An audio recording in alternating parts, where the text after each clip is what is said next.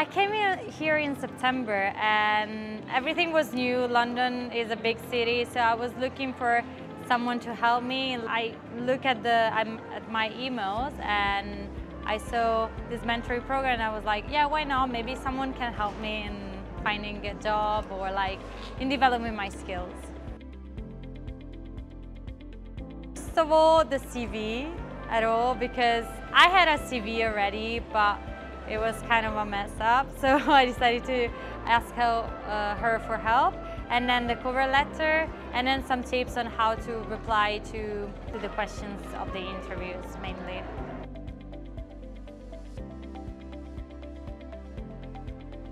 I would say the confidence, because at the beginning I was very scared about doing interviews, about this job finding. So I think she really helped me in like, okay, don't worry about if something goes wrong, if something is not as you want, like don't worry, just keep going.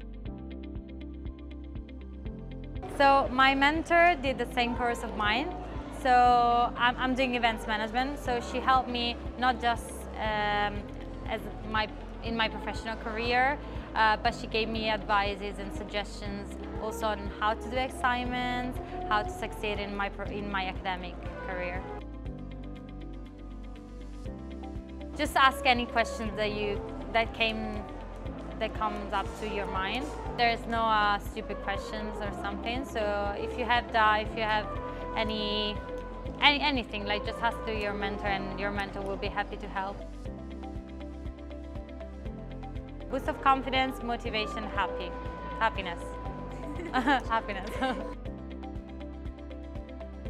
For me, it was because I wanted to help I thought it was going to be an undergraduate, but actually I'm with a master's student who I got paired with. But I wanted to help a student to progress and improve their employability, because I'm a HR advisor, so I work with recruitment and sort of career progression day to day, so I wanted to help.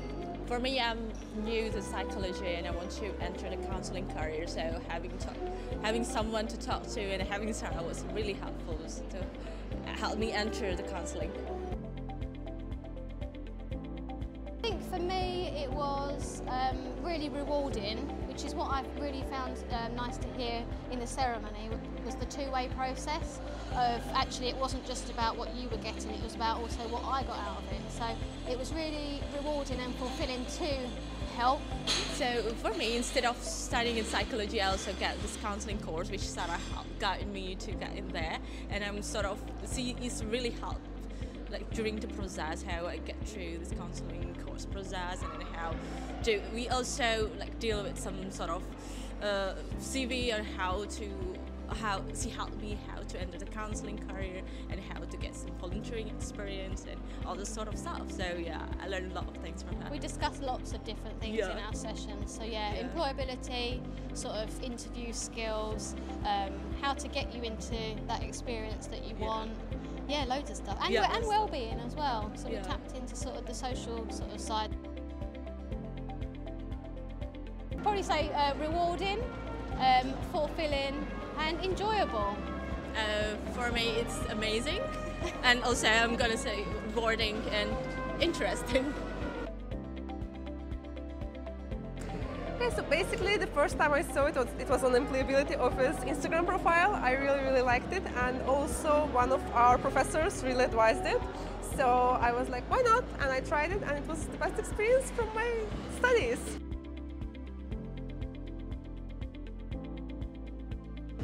So we had a call with my mentor every week, and at first we were discussing my CV and my cover letter, which helped me to realize that I'm not as bad as I was thinking about myself.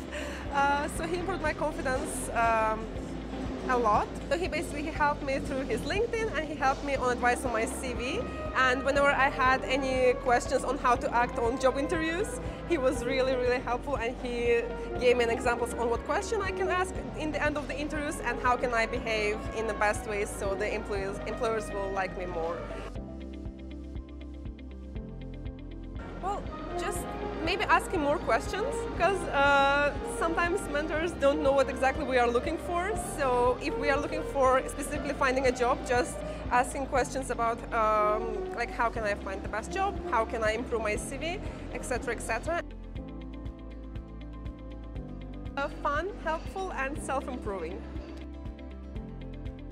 Decided to join the career mentoring program to connect with people from the industry, because I'd like to create meaningful connections and expand my network as well, and I found the program really valuable. I was at a stage in my career where I wanted to improve my own leadership skills, I wanted to give something back, I wanted to, you know, encourage up-and-coming talent, but just to learn some more myself as well, because it's a new skill for me as well, you know.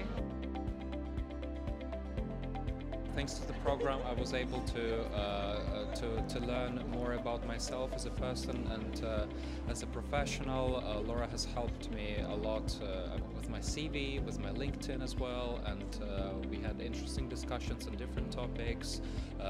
She also touched upon the financial services industry, which was really helpful as well, because I was able to expand my horizons and learn about different industries and markets, so it was really useful.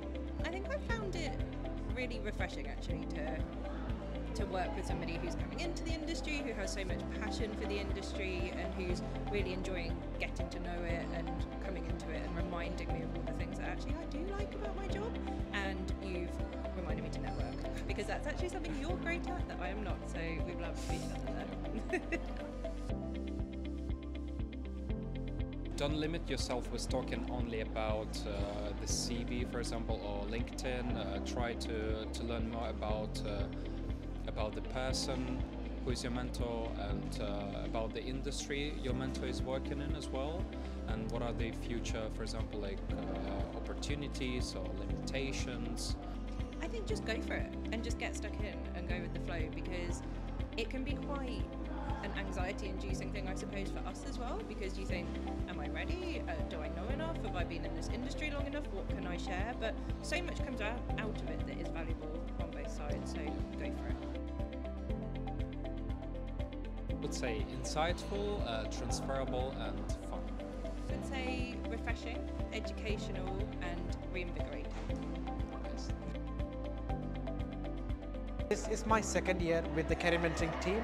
So in my first year, I was paired up with an industry professional from Santander Banking, and then she showed me the way about how can I progress my life in UK and career for an investment banker job.